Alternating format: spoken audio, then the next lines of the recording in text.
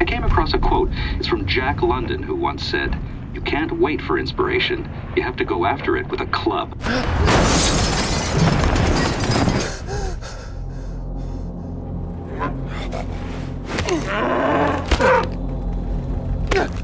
Something about that deer you don't particularly like, son? I was looking at my map and I hit it with my car. That wasn't enough. Any work you do while you're with us would certainly raise the school's profile. I'll mostly be focused on teaching, actually. I won't be painting.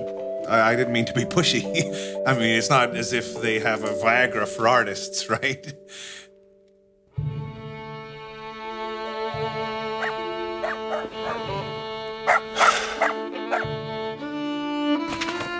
He's a mute.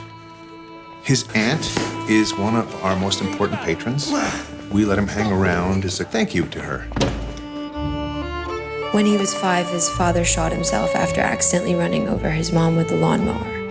And that's when the sleepwalking started. Hey, buddy.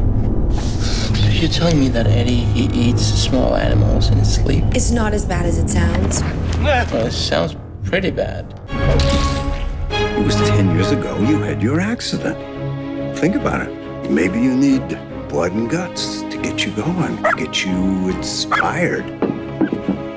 Sweet dreams.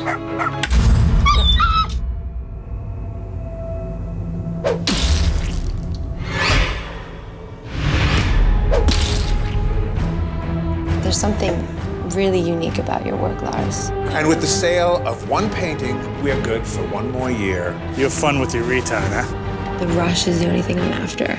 Just one more. Those guys sure were mean, weren't they? That rush can be intense. Paint your masterpiece.